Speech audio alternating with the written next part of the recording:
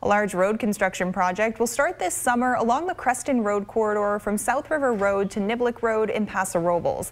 KSBY News reporter Kimberly Cruz has more details on what changes you can expect. The city of Paso Robles says the Creston Road corridor project will bring much needed repairs and improvements to this heavily traveled area. That's something residents I spoke with agree on. I think it's really important. It's definitely nice to see that they are fixing the roads and they care about the people that do live here. For Pina, there's not a day he doesn't drive on Creston Road. Daily, multiple times a day. So what will the finished product look like? Well, there's actually multiple components, including new bike lanes, sewer pipes, fire hydrants, storm drains, and a better way for pedestrians to access sidewalks. One of the most welcome changes will be the addition of a sidewalk along the area of Daniel Lewis Middle School. During basketball season, because we all played basketball, we would get snacks from right here, and then we would walk back down that road, and it would always be very dangerous because the cars would get very close to us and there's no sidewalk on that road.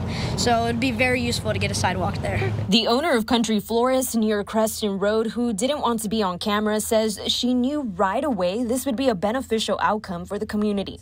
Well, I think the overall structure of what they're doing is going to be beneficial. There's a lot of children that walk home from school and ride their bicycles, and to have that sidewalk fixed and bike lanes in there, I think it'll just be a lot safer for the kids. A roundabout will also be placed at Rolling Hills and Creston. Traffic gets pretty bad on Creston Road with all the schools lined up along there. According to the city, the estimated construction cost will be $8 million.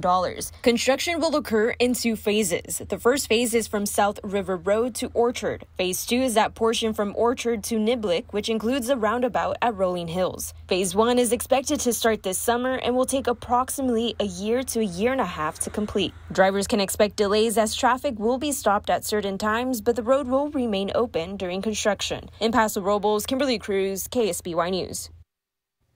According to the city of Paso Robles, funding for the project is a combination of Measure E12 sales tax, Measure J20 sales tax, SB1, a local partnership program grant from the state, a San Luis Obispo grant, and a priority legislative budget project grant.